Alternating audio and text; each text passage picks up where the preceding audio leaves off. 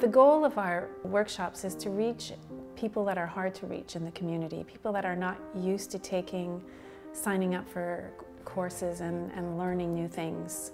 I think what's great about video making is, first of all, the enthusiasm is contagious. Here we bring in what I think is an essential skill. Two things, teamwork and the technology, the use of the technology. And for them, I think it's really key if we look at changing a nation or capacity building. It actually exceeded my expectations. I didn't expect to see such a diverse group of people together. We even had people from outside the community who heard about the program. We had a mix of age groups, so some younger adults mixed with older adults. Without knowing it, the participants are using essential skills and soft skills, and there are skills that are needed, that are transferable, that they can use in the workplace.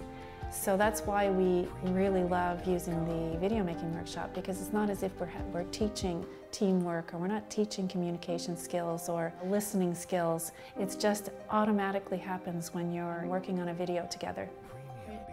Well, you get to meet new people first off, and you get to learn a whole bunch of different stuff about filmmaking. At first I used to think like, I'm not really into filming, but when I came here, I was like, filming's actually pretty cool, and I thought about, maybe taking a course in college about it. You can use your own ideas to make something, like you edit things the way you want, and you get to throw in your own ideas, and yeah, I like it.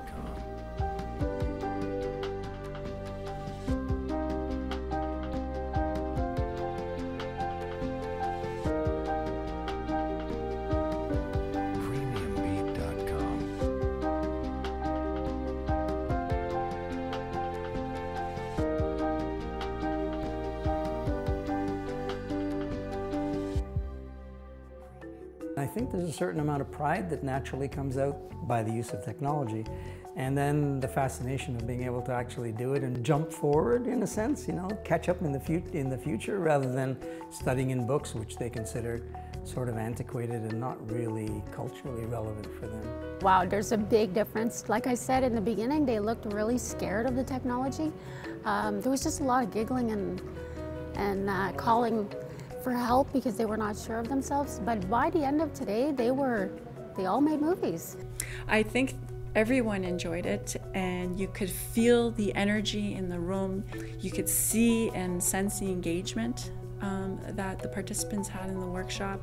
They were eager to learn, and I think they were proud of showing their videos to the rest of the group. I've been trying to get into a workshop like this for quite a while, and a lot of them, like when you apply at a college, you have to stay there for a year, and some of the stuff they teach you, you don't really need it. I was looking for something like this, but I wish it was a bit more longer so we could learn more. What we wanted is for the workshop to end with something. It wouldn't be just theory. I could see that this is a really great example of a workshop that uses a learner-centered approach and is very practical, but also very current, using new technology, and then you end up with a final product that you can share with others.